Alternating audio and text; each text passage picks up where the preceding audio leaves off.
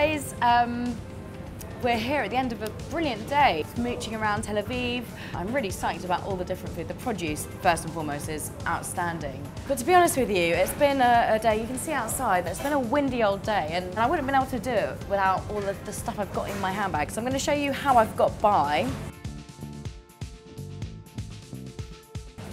Maybe not in order of importance.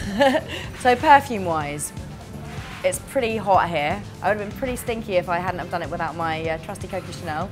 It's not a fancy perfume. It's not one of the trendy new unique ones. I've used it forever. I don't even know how to look for another perfume, but it's very much my distinct smell. City Block. This is a factor 40. To be honest, this is less than I usually use. I'm pretty much a 50+ girl.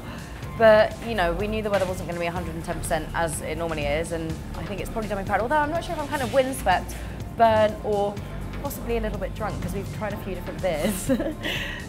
This guy. Can you imagine me living without hairspray?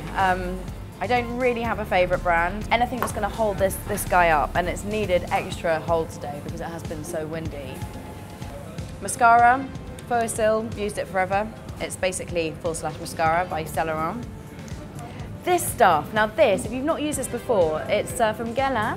It's a terracotta bronzing powder. I used it, I mean, I've got to say that this is something I stumbled across in an airport many moons ago, and I only ever see it at the airport. I'm obviously a sucker for what you can buy in duty free, but it is brilliant. It's a tint foundation bronzer, but it's more of a foundation. It actually has coverage. And what I do with this is, even if I'm pale, I mix a little bit of this with my foundation, my normal foundation, and it sort of balances out your colour, especially if you've had a day running around being windswept and a little bit burnt in weather like this. I use MAC lipstick. I'm a big fan of corals. This one's Morange. It's a really good coral, but I also like things like Costa Chic. Contact lenses. I'm blind as a bat. Many of you might not know that. Very important for me to have contact lenses. Revlon, Colour Stay.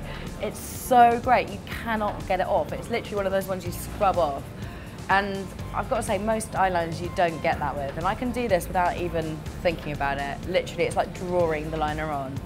It takes a bit of confidence. I'm lucky, I've got big lids. A lot of people don't. And that's why I think I'm able to get away with doing the thick eyeliner. Sunnies, I lose sunglasses. Like, I've got to say, I probably, over the summer, lose a pair of sunglasses a week. At the moment, I've got Ray-Bans, these are them. I love them. They're kind of just cool. They're a bit 1930s, these. I love the tortoise shell. I love the fact that they're gold rimmed. They're small. For me, I normally wear massive sunglasses, so for me, this is quite small. But I think they're quite flattering. They're kind of everyday. I can wear them with my hair down, and I can wear them with my hair up. They're kind of a good all-round sunglass. Last but not least, a pin box that one of my best friends, Ellie, gave me, full of pins. It's a vintage one. You know, I always need extra pins. The Beehive, there's a mountain of pins. Otherwise, this lovely handbag, it's quite 70s, vintage find that was found in a second-hand shop. Okay, there we are. I've laid it all bare. These are my beauty tips. Quite worrying, really. If you haven't already, please subscribe. And if you haven't seen our trip around Israel and Tel Aviv so far, then you've just got to click here to see it. Otherwise, we'll see you again soon. Lots of love.